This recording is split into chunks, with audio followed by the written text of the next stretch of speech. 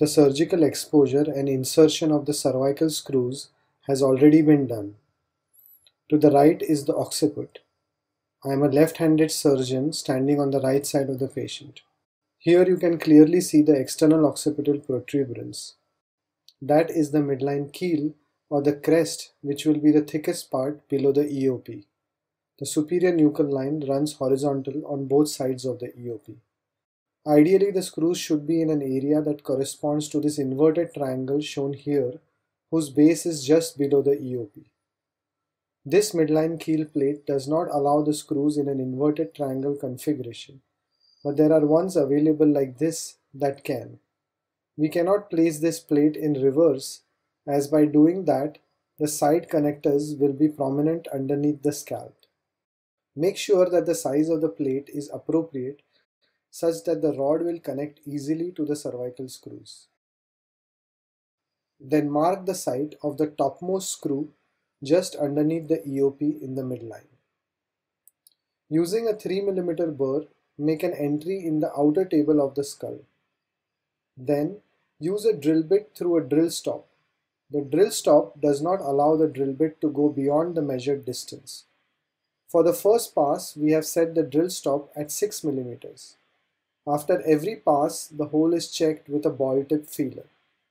If the inner table is intact, the drill stop is increased by 2 mm. Generally, in the midline, we have to increase this couple of times to approximately 10 to 12 mm to break into the inner table. We recommend doing this in a stepwise manner to prevent inadvertent injury to the dura or other vital structures. If a CSF leak does occur, this can easily be stopped by bone wax or by placing a screw. If, by mistake, you are at the wrong location and puncture the dural sinus, similar strategy can be employed. Once inner table is drilled and a soft feel is noted by the feeler, the hole is tapped through its entire length.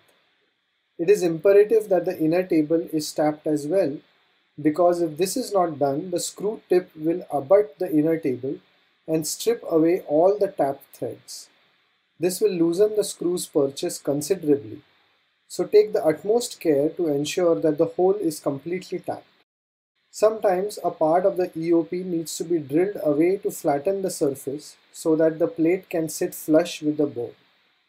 A curvature can also be given to the plate so that it corresponds to the curvature of the occiput. Then the keel plate with the side connectors is fixed to the skull with a 2 mm occipital screw. The side connectors need some bone wax to stay with the plate, otherwise they will fall off easily while doing this.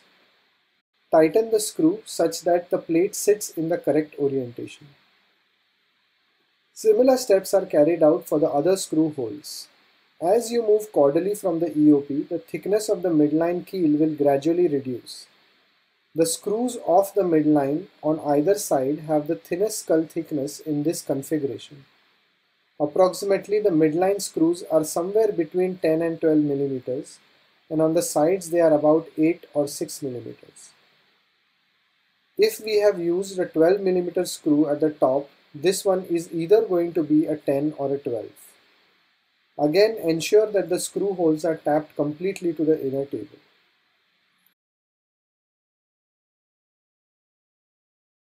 If the screw does not grab the bone or does not advance, do not push it in with force. This never works and the screw threads that you have tapped will strip away. Instead, gently remove the screw and tap the hole again.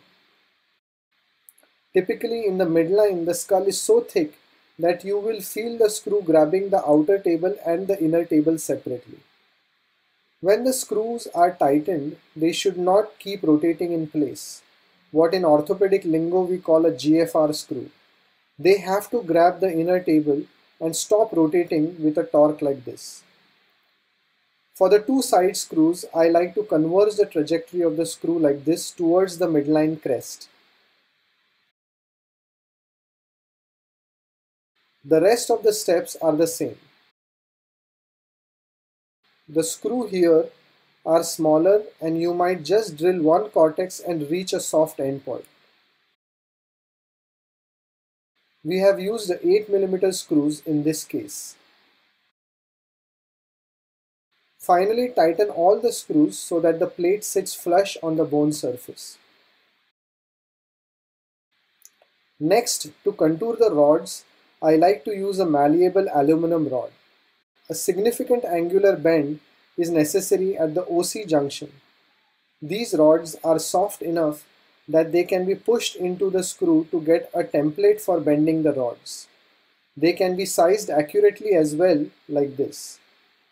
The final rod is contoured with in situ benders, and it needs to be shaped exactly like the aluminum rod template. This avoids trial and error, as repeatedly bending and unbending the main rod will weaken its strength and notch it considerably. Now that the rods are ready, I like to decorticate the C1 C2 joints with a curette. This is the last step before the rods are locked in, as this area can bleed considerably when disturbed like this. The joints are a crucial area where the fusion takes place. Hence, this area needs meticulous attention.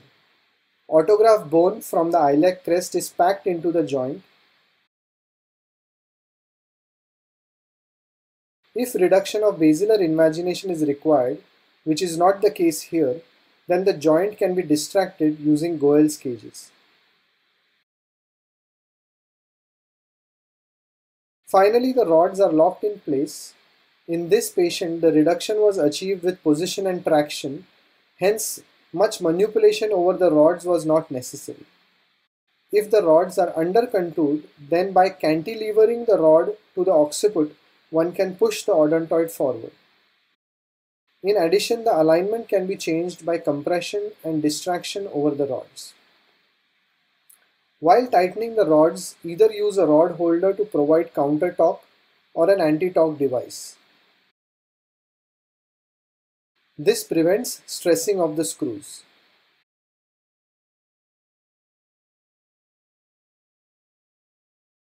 The final step is the decortication of posterior bone surface and placing onlay bone graft over it.